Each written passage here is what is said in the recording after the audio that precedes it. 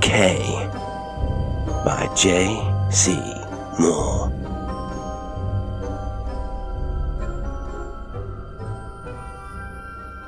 Mr. Cotter had nearly finished his luncheon when he remembered suddenly that it was his 73rd birthday, and decided that he would celebrate it by a walk in his woods. No one had reminded him of the occasion, and his post had consisted merely of the usual batch of accounts rendered, and a disquieting note from his bank manager, asking him to call next time he was in town. For the old squire of Cottersham was something of a recluse, and he lived alone, but for his housekeeper and 2 maids, in the gloomy, isolated Georgian manor.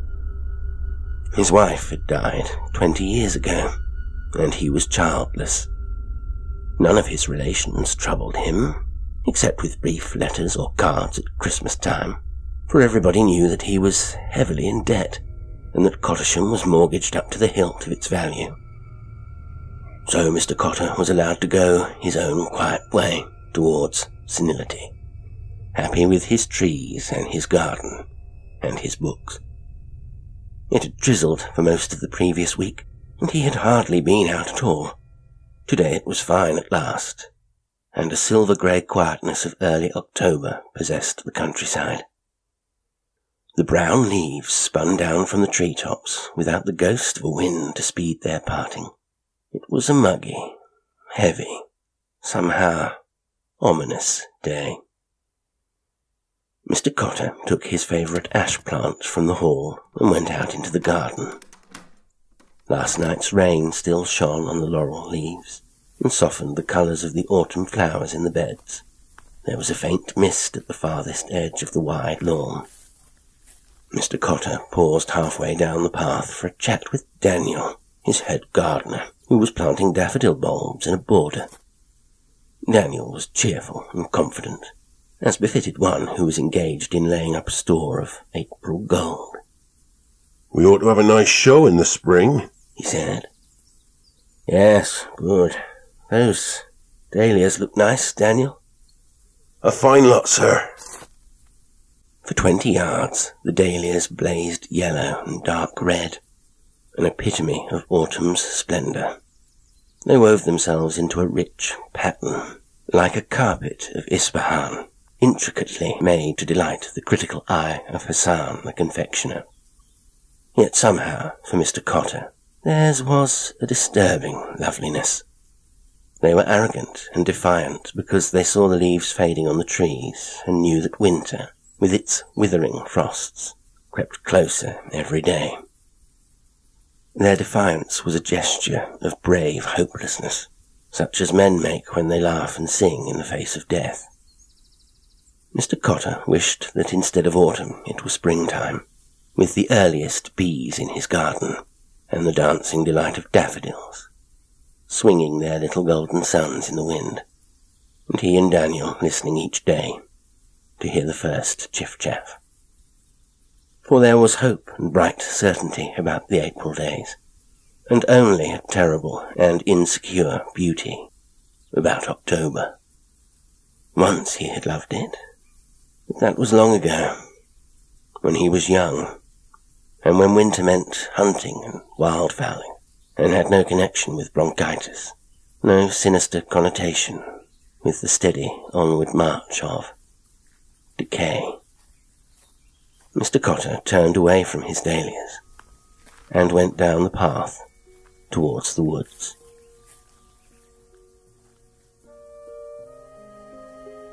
Previous Cotters, living in England's prosperous days, had scorned alike greedy adventuring into newly found lands, and safer but just as profitable operations on the soaring stock markets. The former they had regarded as legalized piracy, the latter as an ungentlemanly affair, little better than usury. They had been chiefly soldiers and scholars, and when they returned from their honest trade of war, or from the pursuit of knowledge in continental universities, they had always been content to settle in their Cottersham backwater, where they shot and hunted, bred shire horses, and planted trees. Today, the great woods of Cottersham were their living memorial, but every sizable oak, beech or larch had a grim price upon it, and lived only for so long as Ralph Cotter could afford to pay the interest on the mortgage. Each tree had a chip cut out of its bark, and a number painted on the white scar. It was the first mark of the axe, as death, watching and waiting, will touch with his cold finger this man and that one, while the victim still laughs and goes among his fellows. Mr. Cotter decided that this afternoon he would walk through the plantation. It was a young wood compared with the rest of Cottersham. Mr. Cotter's father had planted it 50 years ago, a mixture of larch and Scotch pine, and since then Ralph Cotter had thinned out some of the pine and put in quick-growing Douglas fir among the larches. The older woods around about consisted chiefly of deciduous trees. Beech and oak and hornbeam mingled their branches in masses half a mile deep. Little birches, as graceful as gazelles, made up the smaller coppices. Old dreamy elms and sanctimonious horse chestnuts formed an avenue down the drive and stood aloofly in the parkland. But of all his woods, the plantation was Mr. Cotter's favourite, perhaps because the larches and the young firs grew quickly and permitted an old man to watch the results of his handiwork, whereas the stolid oaks elsewhere took no account of human mortality, reckoning mankind's allotted 70 years and 10 but half of their youth, and demanding as much again ere they came to maturity. Mr. Cotter did not plant oak nowadays, because he knew that long before it was sapling size he would be no more than mould for it. And he walked chiefly among his spruces and firs and larches and pines, and watched them grow up as he tended them. For other reasons besides, he loved these woods the best. The conifers gave out a sweet, resinous smell, and their needles were soft underfoot. There was no riotous undergrowth, no tangle of hazel and briars to trip an old man up, or flip twigs catapult-like into his eyes. Only the straight brown regimented trunks rose up all around him like a bodyguard. He knew them all so well that he could tell offhand how tall a tree was, without looking up to the top of it. He knew their moods, too, how they seemed to change their colour from hour to hour, and season to season, as no other trees could change, how they were rosy at dawn, and golden at clear sunsets, tawny on bright days, and sepia on sombre ones, black in wet weather, and purplish in the late dusks of summer. They had a shade for every mood, and a mood for every person, so that their swaying branches mourned when a man was sad, and they laughed in their windy tops when he was merry, for they were friendly and sympathetic trees. They were not impartial and aloof like the oaks, nor cold and queenly like the beeches.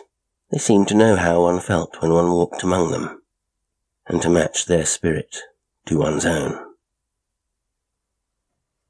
Only one of their moods was wilful and incomprehensible, and they showed it but rarely. 2 or 3 times a year, when the great winds came, they went suddenly mad.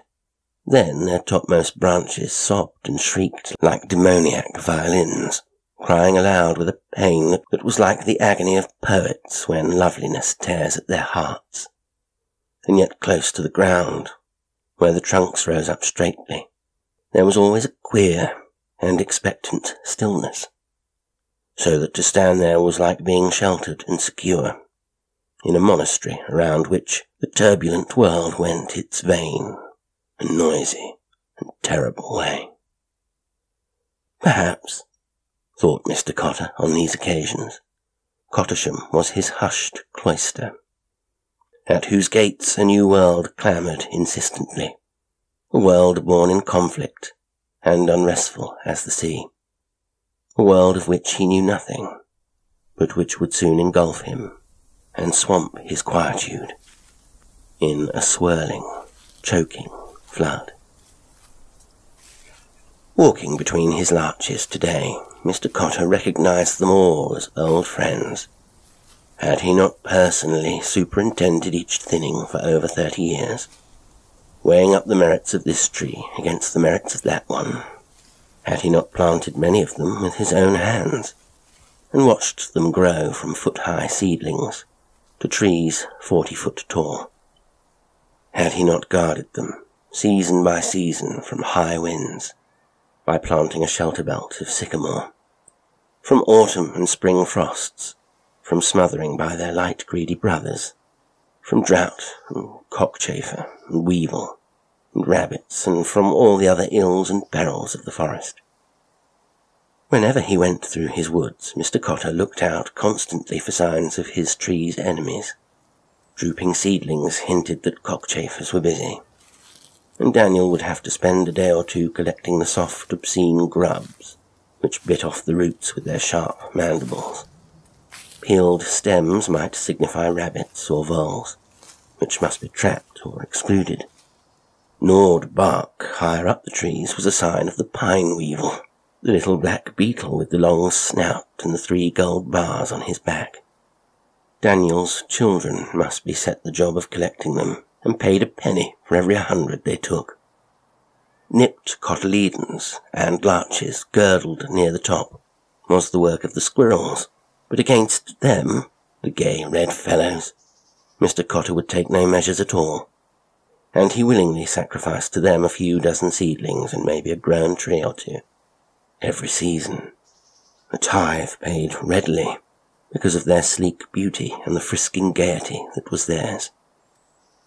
One more foe yet waged ceaseless battle against the trees. Mr. Cotter dreaded it and hated it more than all the others put together. It was stealthy and invisible, and but for a single month of the year was its actual presence seen.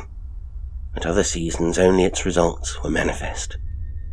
The trees swelled and blistered, their bark peeled off, weeping slow trickles of turpentine. Their needles went yellow, dried up, and fell away. Soon the tree died, and still its assailant remained hidden, secret, unseen. Then, suddenly, on a dank October day, as if in horrible triumph, it blazed forth blatantly.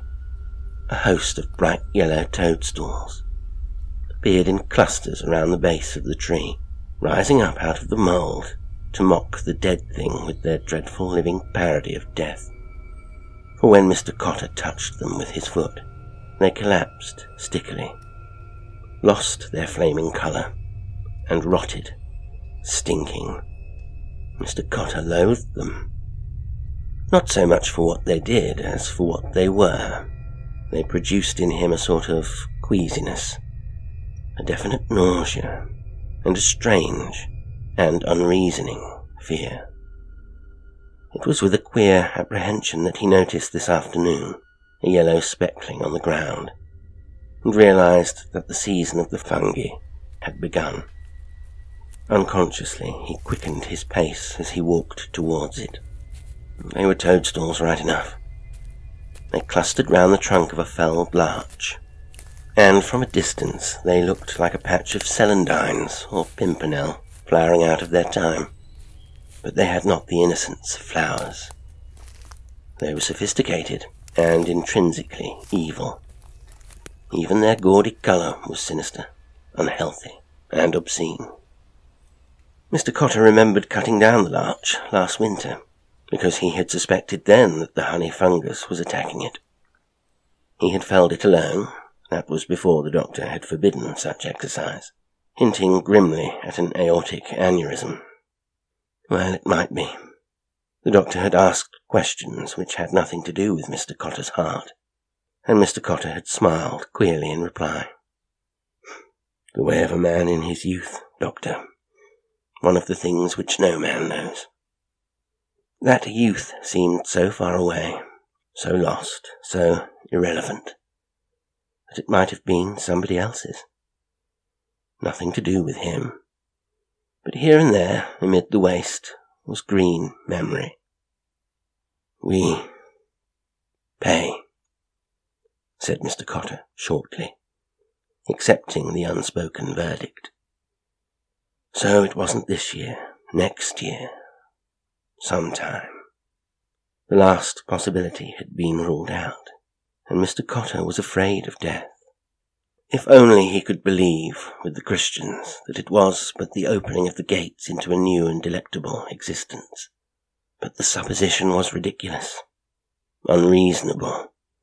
Mr. Cotter had a mind trained on the taut logic of the Greeks and the sharp, cynical downrightness of Horace and Martial. Though he might subconsciously wish to do so, he steadfastly refused to play with the comforting nonsense about life in the hereafter. The theory was supported by a tittle of evidence. It was a dream of mystics and madmen, a straw clutched at by men, drowning and afraid. Mr. Cotter would have nothing to do with it. At 73, he looked death straight in the face. But what a leering, hideous countenance it was, and there was no beauty in it, and the very thought of it always terrified him. One's dust might dissolve into dust, help to build up new cells, new living creatures, in the old, unceasing roundabout of nature. But the soul, the vital spark, what became of that? Vacancy, just vacancy. There was the darkness, and the despair. It was said that there came to old people a great peace, the quietude of life's evening, so that they were enabled to await with equanimity the beckoning tap on the shoulder, which would come so inevitably, so soon. Mr. Cotter knew that it was a cruel lie. If any among mortals could face death calmly, it was the young, not the old, who could do so. For they felt, perhaps, like Peter Pan, that it was a great adventure, the solution of the insoluble mystery, the answer to the unanswerable question. But Mr. Cotter did not want adventure, and he had long ago answered that question in his own mind. He wanted to stay in the world where trees faded yellow in autumn and budded green in the spring, where he could plant daffodil bulbs in September, and be sure that a golden harvest would gladden his eyes in the following April. Now he could never be sure. He wouldn't go easily, he knew. He loved life still, after his own fashion. He would have to be cut down violently, torn away from it, like that tree, the last that he had felled.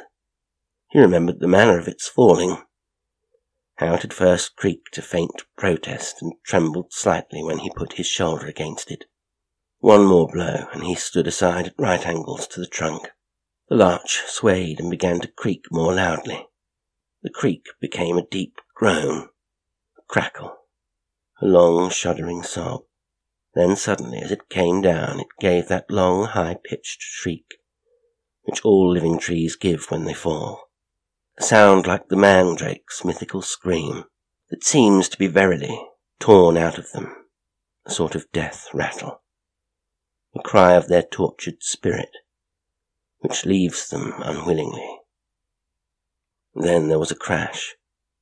The brittle branches split with the sound of pistol shots as they met the ground. A host of little twigs crackled a chorus, and there followed a minute's deep silence, while the wood mourned the tree and paid its last tribute to it. The creatures of the forest paused and listened to the stillness. At last a jay screeched. The silence was over, the obsequies done. The larch as a tree was forgotten by the wood. It was become a log, and until it was cut up and taken away, the beetles might make their home under it, and the little mice have their habitation there. That was death, thought Mr. Cotter. One just ceased, and life, pitiless, urgent, went on without one. He sat down on the trunk. He remembered that he had meant to have it cleared away, knowing that it was rotten and diseased. He had looked under the bark and had found there the thin, firm, ribbon-like mycelium of the fungus, which would spread quickly to the other trees. He ought to have told Daniel to take it away. When one was old, one was always forgetting things. Mr. Cotter sat still, listening, as was his habit, for the small sounds of bird and beast going about their affairs. There were none. The wood was strangely, disconcertingly still. No jay, no little owl, no scampering of mice, not even the cheering flash of a squirrel's bushy tail. There was a mist on the horizon that looked like wood smoke, a colour which is somehow the predominant motif of October eventides. The trunks of the larches were bluish too, like half-burned logs, and everything was silent and damp and dripping. Even the log on which Mr. Cotter sat felt wet and slimy when he touched it. He looked at the place where his hand was, and drew his hand suddenly away. He was touching a patch of silver-grey fungus, which had erupted on the bark. He had seen it before he sat down, but had thought that it was lichen, by which nature contrives to make certain dead things beautiful. But lichen was clean and dry, whereas this stuff was sticky and soft. Mr. Cotter wiped his fingers on his handkerchief and got up quickly. Dark was falling, and it was time to go home. In the house, beside the cheerful fire, he would read a book written by an old Roman poet long ago, and so forget unpleasant things. He swung his stick and started to walk briskly, but before he had gone 10 paces, he noticed that there was something curiously wrong with the trunk of the larch nearest to the fallen one, and went closer to investigate it. He stood and stared at it. Then, with growing disquiet, his glance travelled to the other trees round about. The same strange rottenness had come to all of them. There were fungi everywhere. Their abundance and their diversity were such as Mr. Cotter had never seen before. Their forms were varied and horrible. Some grew out, bracket-shaped on the tree itself, like huge soapy cheeses. Some had the shapes of toadstools, and poked up venomous heads out of the soil at the base of the trunk. Some appeared like little blisters on the bark. They were snow-white and spotted and scarlet and canary yellow and bright orange-red. Mr. Cotter had seen the latter before. They reminded him unpleasantly of the year's fashionable colour of lipstick. He had been up to London last summer, and had noticed with a shudder that all the girls in the streets looked as if they had walked in the October woods, and kissed the horrible things, bearing away for ever the ineradicable mark of their madness. But there were worse ones now than the orange fungi. There were some which were parchment colour, and maculate, as if with some loathsome disease, and there were some more which were entirely colourless. These were neither white nor grey nor brown. The most that one could say of them was that they had a sort of greyish-yellow pallor, the colour of death, if that be a colour at all. Mr. Cotter had never seen them before, and a sudden unreasonable anger caused him to hit one of them with his stick. It bruised dreadfully, as if to show that it was alive, just alive, in its obscene and unhealthy way. It bruised bluish, then went green and yellow, like a rotting corpse, and dripped wet mildew down the tree trunk until it was nothing but a mass of slime, dripping and dripping, disintegrating altogether. Mr. Cotter stood and watched it, in fascinated horror. It was growing very dark in the wood. Mr. Cotter pulled himself together and turned away. He must get home. Trees stood closely round him, and seemed to be hemming him in. He must hurry away from these nasty fancies. He walked for a few yards, and perceived another of the grey fungi. Its thick, pallid bracket nearly girdled the tree on which it grew. Mr. Cotter raised his stout ash plant again, and smote it. A piece chipped off it, and a bluish wheal where the stick had fallen. Horrible. All the trees must be rotten to the core. Mr. Cotter stepped aside and felt something crush underneath his foot. He looked down and saw that he had trodden on a brown puffball. It smoked still into the quiet air. Mr. Cotter kicked at it, slipped, put out a hand towards the tree trunk to steady himself, and touched the big grey fungus. It was cold and soft, and it felt dead. Mr. Cotter felt a horrible nausea rising within him, and with the nausea a great fury, so that he lifted his stick and beat the fungus, aiming wild blows at it, one after another, until there was nothing left of it at all but pulp. Even as he slew it, he saw out of the corner of his eye another one at his left hand, and yet a third at his right.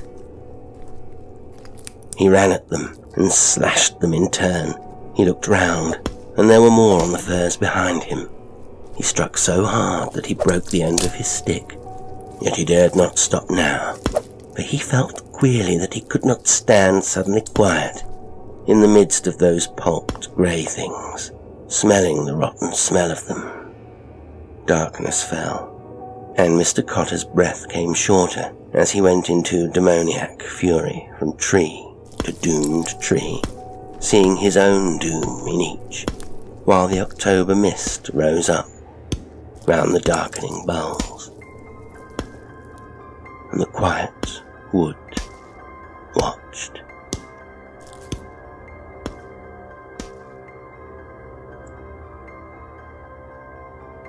Today's story was Decay by j.c.moore.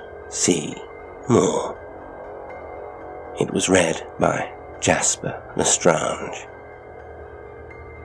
Thanks once again for listening. Until next time, sweet dreams.